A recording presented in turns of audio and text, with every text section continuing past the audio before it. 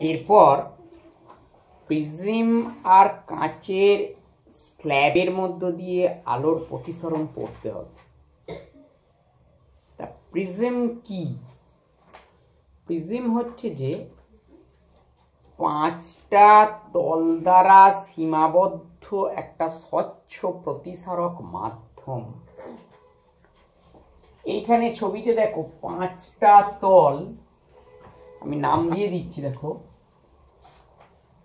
A B C D E F.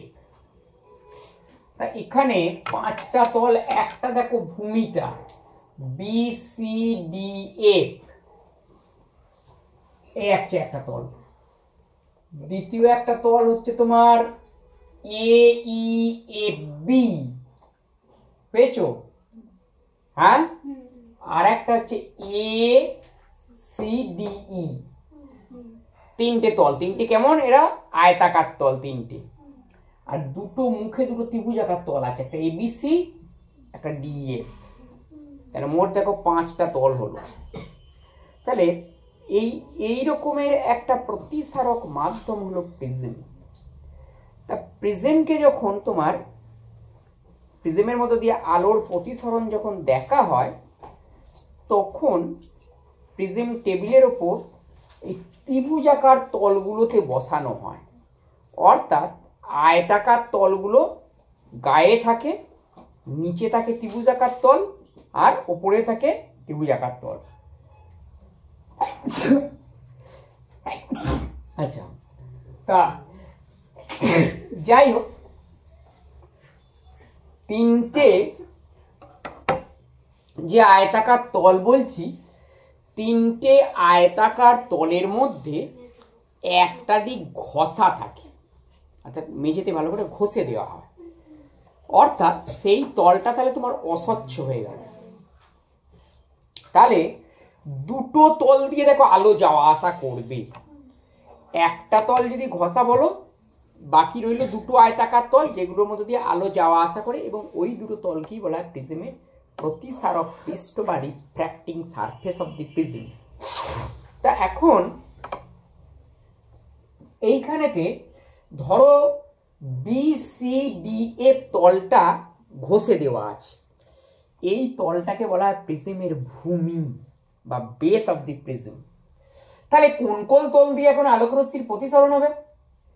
ABFE R ACDE, এই দুটো তল দিয়ে আলোকের প্রতিসরণ হবে।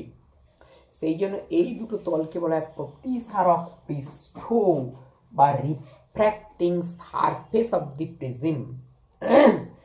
এখন এই দুটো প্রতিসারক পৃষ্ঠ, দুটো তল, যে কোনো দুটো তল কোথায় মিলিত হয়? যে কোনো দুটো তল দেখো সরল রেখায় মিলিত হয়। তোমরা মেঝেতে যে তলটায় বসে আছো আর যে তলটায় ঠেসান দিয়ে থাকো, দেখো দুটো তল তোমার একটা সরল রেখায় এসে মেলে। এখানেও তাই, ABFE আর BCDF, এটা ভুল বললাম, ABFE এই একটা প্রতিসারক তল, আর ACDE এই একটা প্রতিসারক তল। এরা দুজন দেখো এই সরল রেখায় এসে মিলিত হয়েছে। এই সরল রেখাটাকে বলা হয় প্রতিসারক প্রান্তরেখা বা refracting age of the prism. ঠিক আছে? তাহলে এখন এই যে প্রতিসারক পৃষ্ঠ, এই দুটো পৃষ্ঠ দেখো অসমান্তরাল, সেই জন্যই তারা একটা জায়গায় ছেদ করেছে। দুটো সমান্তরাল তল হলে ছেদ করবে না। যেমন ঘরের তোমার যে কোনো দুটো বিপরীত দিকের যে দেওয়াল, তারা সেই তল, দেওয়ালের যে তল, সেগুলো হচ্ছে তোমার সমান্তরাল। মেঝে বা ছাদ, সিলিংটা, এই দুটো তল দেখো সমান্তরাল, এরা কখনো ছেদ করবে না। তাহলে ABFE আর তোমার ACDE এই তলগুলো হচ্ছে অসমান্তরাল। তাহলে এখন এই তলগুলো তোমার এই সরলরেখায় মিলেছে ঠিকই, আবার এই তলগুলোর মধ্যবর্তী কোণ ধরো এই কোণটা বিএসি কোণ দেখো আছে।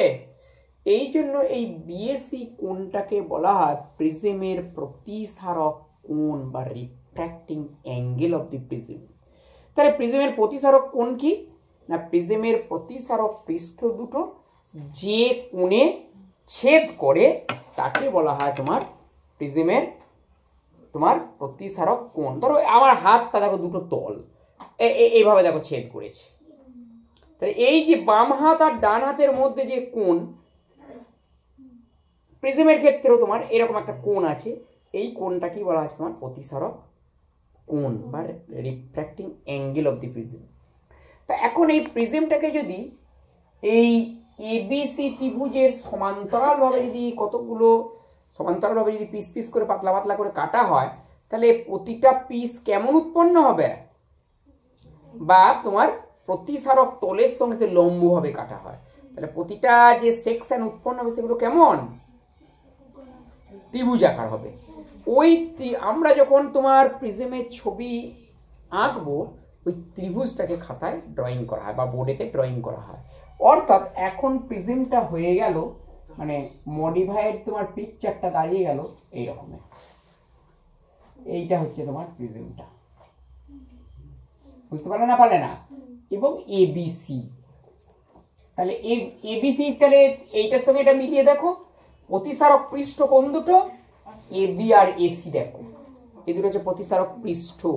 ওই পৃষ্ঠ দুটো দেখো বিএসি কোণেতে মিলিত হয়েছে, অর্থাৎ পৃষ্ঠ দুটোর মধ্যে কোণ হচ্ছে বিএসি, প্রিজমের ভূমি কোণটা বিসি, ঠিক আছে। আচ্ছা, এই হচ্ছে তাহলে তোমার প্রিজম। আর এরপর তোমার আছে আর একটা জিনিস পড়তে হবে, যে তোমার স্ল্যাব। তোমার পড়েছি দুটো জিনিসের মধ্যে দিয়ে প্রতিস্থাপন করতে হবে। দ্বিতীয় হচ্ছে তোমার কাঁচের স্ল্যাব, আয়তাকার স্ল্যাব। স্ল্যাবটা কি জিনিস, তোমার জ্যামিতি বক্স বা পেন্সিল বক্স ওইটাকে কাঁচের ভাবো, কাঁচ দিয়ে তৈরি হলে যে যেমন দেখতে হবে ঠিক তেমন, অর্থাৎ একটা আয়তঘনক হবে, তাই হবে না। তাহলে এখন ওই আয়তঘনকের মধ্য দিয়ে, তাহলে আয়তঘনকে ওই ওর কটা তল থাকবে স্ল্যাবের, তাহলে কটা তল থাকবে, 6টা তল থাকবে। ওর প্রিজমের যেমন একটা ঘষা তল ছিল, স্ল্যাবের কোনো ঘষা তল নেই, 6টাই স্বচ্ছ। তাহলে তোমার বা ভাবতে ওরা একটা ইট কাঁচের, সেটা কি স্ল্যাব বলা হবে। তাহলে এখন দেখাতে হয় যে তোমার বার করতে হবে যেটা কাঁচের স্ল্যাবের মধ্য দিয়ে যদি আলোর প্রতিসরণ হয় তাহলে রশ্মির চ্যুতি কত হবে, প্রিজমেরও বার করতে হবে। আগে স্ল্যাবটা বইতে আছে, সেটা স্ল্যাবটাই আগে বলছি। অর্থাৎ আয়তাকার স্ল্যাবের মধ্য দিয়ে বা আয়তাকার কাঁচ ফলকের মধ্য দিয়ে আলোর যদি প্রতিসরণ হয় তাহলে রশ্মির চ্যুতি কত হবে, এইটাকে পড়তে হবে। আচ্ছা, তাহলে দেখো, তাহলে ধরো এবিসিডি একটা স্ল্যাব, শুধু একটা তলকে আমি দেখাচ্ছি।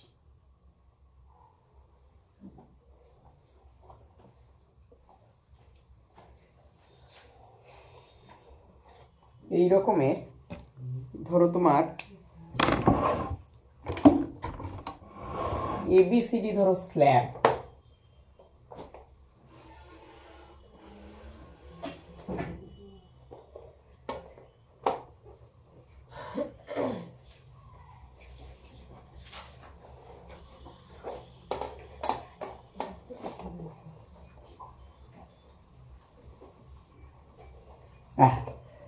suppose ABCD is the glass slab, ঠিক আছে। একটা রশ্মি এবি তলের উপর এসে আপতিত হবে। ধরো এইটা ধরো অভিলম্বটা আমি আগে করে নিচ্ছি। একটা রশ্মি ধরো এভাবে এলো, এবি তলের উপর এভাবে এসে পড়লো, ঠিক আছে। ধরো পি কিউ রশ্মি এসে পড়লো, তাহলে এইবার স্ল্যাবের মধ্যে প্রবেশ করবে। তাহলে এটা ধরো আপার সারফেসটা এবি তলটা, তাহলে এরপর কি থিকনেস, পুরো থিকনেসটাকে অতিক্রম করে যাবে, ইটের ওপর এসে পড়লো, তাহলে ইটের ভেতরে প্রবেশ করবে, অর্থাৎ পুরো যে থিকনেসটা সেটা পেরিয়ে তারপর লোয়ার সারফেসে আসবে, তারপর এয়ারে চলে, তুমি হাতে যদি ধরে থাকো ইটটাকে, তারপর এয়ারে চলে যাবে, তাই না? তাহলে যখনই এখানে প্রবেশ করবে তখন কি হবে, অবিলম্ব দিকে সরে আসবে, অর্থাৎ তোমার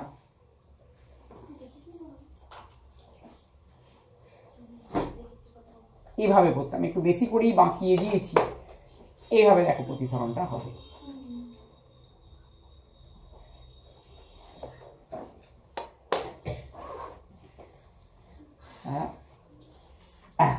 এইভাবে তোমার যাবে, হয়েছে? পি কিউ ভেতরে ধরো তার রশ্মির গতিপথ আমি বলছি তোমার কিউ আর, আর এটা হচ্ছে তোমার, এটা ডি নাম দিচ্ছি, এটা হচ্ছে আর এস। ঠিক আছে না, বুঝতে পারলে না? তাহলে আমাদের বার করতে হবে কি, রশ্মির চ্যুতি কোণ। এইবার চ্যুতি কোণের ডেফিনেশনটা তোমার স্টাডি করতে হবে। চ্যুতি কোণের ডেফিনেশন কি ছিল, তুমি যেটা এর আগের দিনের আলোচনা থেকে, এর আগের আলোচনা থেকে যেটা উঠে আসবে, সেটা হচ্ছে আপতিত রশ্মি ও প্রতিষ্ঠিত রশ্মির মধ্যে কোণকে বলে চ্যুতি কোণ। But hair there is two refraction, one is on the surface AB at the point Q and the other is at the surface DC on the point R, at the point R, দুটো হয়েছে। তাহলে চ্যুতি কত হবে, তাহলে এখানে একবার চ্যুতি হয়েছে প্রতিসরণের জন্য, এখানে একবার চ্যুতি, দুটো যোগ করতে হবে। অথবা চ্যুতি কোণের যে বিকল্প ডেফিনেশন সেটা হচ্ছে যে আপতিত রশ্মি এবং নির্গত রশ্মির মধ্যে কোণকে বলে চ্যুতি কোণ। অর্থাৎ রশ্মি এভাবে এলো, ভেতরে 4 বার 5 বার 8 বার 10 বার যা প্রতিফলন হলো, তারপর ধরো তোমার চলে গেল, এভাবে তোমার চলে গেল। তাহলে আপতিত রশ্মি আর নির্গত রশ্মির মধ্যে কোণ এটা হলো। ভাবা যেতে পারে রশ্মিকে জোর করে এই পথ থেকে, ভুল বললাম, রশ্মিটাকে তোমার জোর করে এই পথ থেকে এই কোণের সমান পরিমাণ কোণ ঘুরিয়ে দেওয়া আছে, এইটা চ্যুতি কোণ হবে। দেখো আপতিত রশ্মি আর নির্গত রশ্মির মধ্যে কোণ, এই পথে যেতে চাইছিল কিন্তু জোর করে দেওয়া হয়েছে, এটাই হবে চ্যুতি কোণ। বুঝতে পারলে না? তাহলে এখানেও পি কিউ আর আর এস এর মধ্যে কোণ যেটা হবে সেটাই হবে চ্যুতি কোণ। ভেতরে কি হয়েছে, 2 বার 4 বার 10 বার যা প্রতিসরণ হয়েছে হোক, ঠিক আছে? তাহলে এইখানে ধরে নেব যে আপাতন কোণ এটা হচ্ছে I1, এখানে I1 কোণে আপতিত হয়েছে। কিউ বিন্দুতে প্রতিসরণ কোণ R1 হয়েছে। এইবার দেখো কিউ বিন্দুতে লম্ব হচ্ছে তোমার M1 N1 আর আর বিন্দুতে লম্ব হচ্ছে M2 N2। দেখো M1 N1 আর M2 N2 এই লম্বগুলো দেখো সমান্তরাল হবে, কারণ AB আর CD সমান্তরাল। দুটো সমান্তরাল তলের ওপর যদি লম্ব টানো না, দেখো ওই লম্বগুলো সমান্তরাল হবে। ঘরের ক্ষেত্রে ধরো ঠিক মেঝেতে আর ছাদেতে দুটো লম্ব টেনেছো, একবার খাড়া হবে, দুটো লাঠি ঝুলিয়ে দিয়েছো, সেটাই লম্ব ভাবতে পারো, দেখো দুটো সমান্তরাল হবে, হয়েছে? তাহলে যেহেতু AB আর DC সমান্তরাল, সেই জন্য M1 N1 M2 N2 সমান্তরাল। তাহলে এই কোণটা যদি R1 হয়, এটা হবে R1 কোণ, জিওমেট্রিক্যালি আসবে। তাহলে এইবার ধরছি এখানে I2 কোণে নির্গত হয়ে গেল, ঠিক আছে? আচ্ছা, তাহলে I1 আর I2 এদের মধ্যে কোণটা বার করতে হবে। তাহলে এইবার এটা করতে হবে তোমার স্নেলের সূত্রের সাহায্যে। তোমাকে বলেইছি জিওমেট্রিক্যাল অপটিক্সের প্রতিসরণ সংক্রান্ত যা কিছু করবে স্টার্টিং পয়েন্ট হবে স্নেলের সূত্র। তাহলে ইয়ার মাধ্যম থেকে এসেছে রশ্মিটা, গ্লাস মাধ্যমে প্রবেশ করেছে, আবার ইয়ার মাধ্যমে নির্গত হয়ে গেছে।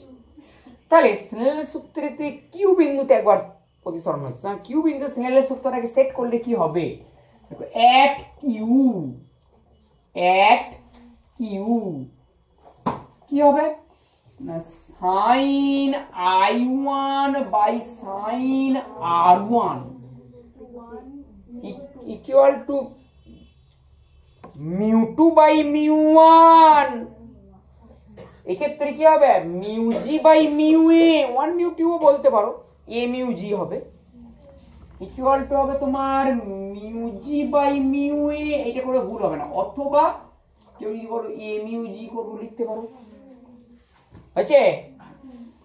অ্যাট আর, আরেকবার তোমার স্নেলের সূত্র দেখো আর এতে সেট করা যাবে। অ্যাট আর এই সেটিং এই না বুঝতে পারবে হায়ার সেকেন্ডারিতে আর তুমি পজিশন সংক্রান্ত কোনো জিনিস করতেই পারবে না। অ্যাট আর এ কি হবে সাইন আপাতন কোণ r1, তাহলে সাইন r1 আর প্রতিসরণ কোণ i2 by sine i2 equal to μ2 by μ1, μ2 মানে μa বাই μg, 2 নম্বর মাধ্যমটা এ আর এখানে, তাহলে μa বাই μg বা বলতে পারো তোমার g μa। এই সমীকরণ আর এই সমীকরণ গুণ নাও, গুণ নিলে হবে দেখো sign i1 by sine r1 into sign r1 by sine i2 equal to μg by μa into μa by μg। আমি আর এটা লিখবো না, এটা আমার কাজে লাগবে না, দেখো ডান দিকটা 1 হয়ে যাবে। আর কেউ যদি এইটা না লিখে শুধু এই μg g μa লিখতে, ও দুটো গুণফল 1 হয়, তখন g μa মানে 1 বাই a μg, যেভাবে ইচ্ছা করতে পারো, তবে এটা করাই অধিকতর সহজ, কনসেপ্টটা ক্লিয়ার হবে। তাহলে সাইন r1 বাতিল হয়ে যাবে, সুতরাং দাঁড়ালো তোমার sign i1 by sine i2 equal to 1। সুতরাং sign i1 equal to sign i2 বা i1 equal to i2। i1 equal to i2 মানে কি, যদি এখানে 60 ডিগ্রি কোণ আপাতত 60 ডিগ্রি কোণ নির্গত হয়েছে, তাদের মধ্যে কোণ 0, সুতরাং দেয়ার ইজ নো ডেভিয়েশন। অথবা এইভাবে ভাবতে পারো, এখানে এই কোণটা 60 ডিগ্রি, এখানে এটা 60 ডিগ্রি, তাহলে এই দিকের কোণটা কত, এটা 30 ডিগ্রি, এটাও দেখো 30 ডিগ্রি। তাহলে দুটো সরলরেখা দুটো সমান্তরাল তলের সঙ্গে যদি সমান কোণ উৎপন্ন করে, সেই সরলরেখাগুলো কেমন হবে, তারাও সমান্তরাল হবে। তুমি ঘরের দেওয়ালে করে দেখবে যে সরলরেখা দুটো সমান কোণ উৎপন্ন করেছে, সেখানে সরলরেখা দুটো সমান্তরাল হবে। তার মানে কি PQ প্যারালাল RS, এই এখান থেকে আসবে, দুটো সমান্তরাল সরলরেখার মধ্যে কোণ কত হয়, 0 ডিগ্রি, তাহলে এখান থেকে আসবে, তাহলে PQ ইকুয়াল টু RS। তাহলে যেহেতু দুটো সমান্তরাল সরলরেখার মধ্যে কোণ হয় 0 ডিগ্রি, তার মানে বলা যেতে পারে এদের মধ্যে এদের চ্যুতি কোণ 0 ডিগ্রি। এখান থেকেও তুমি সমান্তরাল, এই যুক্তি থেকেও বলতে পারো আর এই যুক্তি থেকেও বলতে পারো, কোণগুলো সমান মানে তাদের অন্তর্ফলক 0 হবে। সুতরাং বলা যায় when light is refracted through a glass slab বা rectangular glass slab, then there will be no deviation, কোনো চ্যুতি হবে না বা চ্যুতি কোণ শূন্য হবে। in other words, the incident ray and the emergent ray will be parallel to each other, আপতিত রশ্মি এবং নির্গত রশ্মি এরা পরস্পর সমান্তরাল হবে। খুব ইম্পর্টেন্ট সিদ্ধান্ত, এটা কিন্তু পরীক্ষা দেয়, ঠিক আছে। এইবার তোমায় পড়তে হবে যে প্রিজমে প্রতিসরণ, প্রিজমের মধ্য দিয়ে আলোর প্রতিসরণের এই চ্যুতি কোণই কত হয় পড়তে হবে, সেইটা একটু বলে দিই। এগুলো আমি সব মুছে নিচ্ছি। তাহলে প্রশ্নটা কি না, প্রিজমের মধ্য দিয়ে আলোক রশ্মির যদি প্রতিসরণ হয় তাহলে রশ্মির চ্যুতি কত। আচ্ছা, একটা কথা বলতে ভুলে গেলাম, যে এইখানে তোমার সমান্তরাল কাঁচ ফলকের ক্ষেত্রে এই চ্যুতিটা হচ্ছে তোমার কৌণিক চ্যুতি, কিন্তু রৈখিক চ্যুতি একটা থেকে যায়, অর্থাৎ এইখানে এসছিল আর এখান দিয়ে নির্গত হলো, তাহলে সমান্তরাল হবে, এইখান দিয়ে এলো এইভাবে আর এখান দিয়ে এভাবে গেল, তাহলে দেখো এই বরাবর খানিকটা সরে গেছে না, ওটাকে বলে রৈখিক চ্যুতি। অর্থাৎ কৌণিক চ্যুতি থাকে না, কিন্তু রৈখিক চ্যুতি থাকে, এবং ওই রৈখিক চ্যুতির মানটা তোমার পরের ক্লাসে পড়তে হবে, 12 ক্লাসে আছে কতটা হয়, বুঝতে পারলে। আপাতত এখন এখানেই থাক। আচ্ছা, তাহলে এইবার তাহলে আমাদের আলোচ্য বিষয় হচ্ছে প্রিজমের মধ্য দিয়ে যদি আলোর প্রতিসরণ হয় তাহলে রশ্মির চ্যুতি কত হবে। তাহলে প্রথমেই বলা হয়েছে আমরা প্রিজমটাকে ড্রয়িং করব এই একটা ত্রিভুজ দিয়ে, তাই না, এই ছবি আর আমরা ড্রয়িং করব না, অর্থাৎ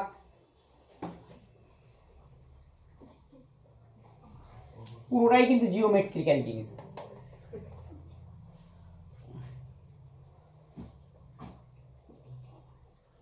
এইটা ধরো তোমার একটা প্রিজম,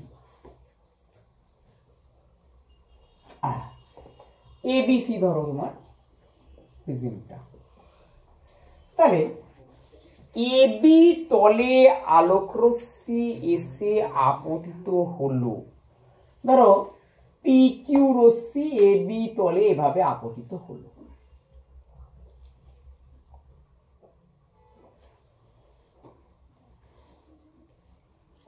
ঠিক আছে, তাহলে এবি তলের উপর আগে আমি লম্বটা টেনে নিচ্ছি, এইটা ধরো অভিলম্বটা। তাহলে PQ রশ্মি যখনই তোমার লঘু থেকে ঘনতে গেল তখন সে অভিলম্বের দিকে সরে আসবে, তাই তো আসবে, অর্থাৎ এভাবে না গিয়ে একটু নিচের দিকে নেমে যাবে, তাই না? আমি একটু বেশি করেই নামিয়ে দিচ্ছি, তো এরকম ভাবে ধরা যাবে, এভাবে যাবে। আবার এই বিন্দুতে অভিলম্ব হচ্ছে এটা, ঠিক আছে? হ্যাঁ, তাহলে ভেতরে গেল তোমার কি কিউআর পথে, যেই তোমার এসি তলে আসবে আবার এআরে চলে আসবে, আবার ঘন থেকে লঘুতে আসবে, আবার অভিলম্ব থেকে সে দূরে সরে যাবে, এভাবে যাবে। আর এস পথে দেখো নিয়ে করতে হবে, যাবে না? যাবে না?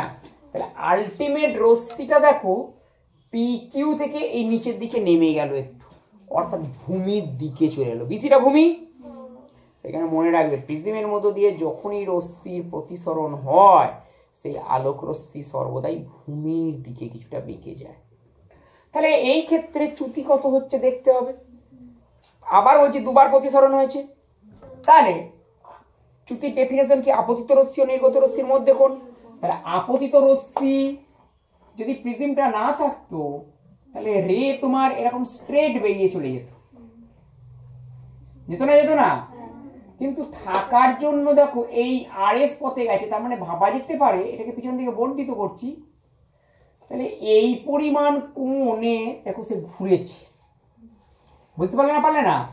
এটা টি নাম দিচ্ছে, এটা ইউ দিচ্ছি, সোজা পি কিউ টি ইউ এই লাইন বরাবর যেত, কিন্তু প্রিজমটা থাকার জন্য ইউটিআর এই পরিমাণ কোণে ঘুরে গেছে।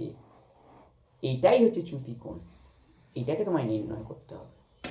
তাহলে ফার্স্ট সারফেসের উপর ধরো আপাতন কোণ I1, প্রতিসরণ কোণ এটা R1, সেকেন্ড সারফেসের উপর আপাতন কোণকে R2, প্রতিসরণ কোণকে I2 দিয়ে লেখা হয়। ঠিক আছে, তাহলে দেখো অ্যাঙ্গেল ইউটিআর, এটাই তোমার চ্যুতি কোণ ডেল্টা। তাহলে ভাবা যেতে পারে কিউটি আর ত্রিভুজের কিউটিকে ইউ পর্যন্ত বর্ধিত করা হয়েছে, তাহলে বহিস্থ কোণটা বিপরীত দিগন্ত কোণের সমষ্টির সঙ্গে সমান, অর্থাৎ angle T Q R plus angle টি আর কিউ হবে। তাহলে টি কিউ আর এইটুকু কোণ কত হবে? এই কোণটা আর পুরো এই কোণটা দেখো বিপরীত কোণ, শুধু টি কিউ আরটা কত? I1 minus R1, I1 minus R1, I1 minus R1 plus I2 minus R2 হবে। সুতরাং UTR this is delta equal to I1 plus I2 minus R1 plus R2 হবে। এইবার দেখো R1 plus আর এখানে চারটে দেখো অজ্ঞাত রাশি আছে, I1 I2 R1 R2, আলোক রশ্মি চারটে আপাতন চারটে কোণ নির্ণয় করা একটু অসুবিধা, শ্রমসাধ্য, এই জন্য একটি জিওমেট্রি প্রয়োগ করা হয়। দেখো এটাকে 1 নম্বর সমীকরণ বলছি। তাহলে এ কিউ আর ত্রিভুজে কিভাবে দেখো দেখি, ত্রিভুজ এ কিউ আর এর দেখো পাবে এ কোণ plus A Q R plus E R Q equal to 180 degree হবে। এইবার দেখো এ কিউ আর কোণটা কত? এইটা দেখো লম্ব, তার মানে এই পুরো অ্যাঙ্গেলটা হচ্ছে 90 ডিগ্রি, শুধু এ কিউ আর কত হবে? 90 মাইনাস R1, সুতরাং এ plus 90 degree minus R1 plus 90 degree minus R2 equal to 180 degree. সুতরাং এ equal to R1 plus R2। এটা গুরুত্বপূর্ণ সিদ্ধান্ত, A equal to R1 plus R2। সুতরাং ডেল্টা ইকুয়াল টু I1, একা দুই থেকে কি পাবে? I1 plus I2 minus A। এটাই হচ্ছে চ্যুতিকোণের রাশিমালা, যে delta equal to I1 plus I2 minus A। ঠিক আছে।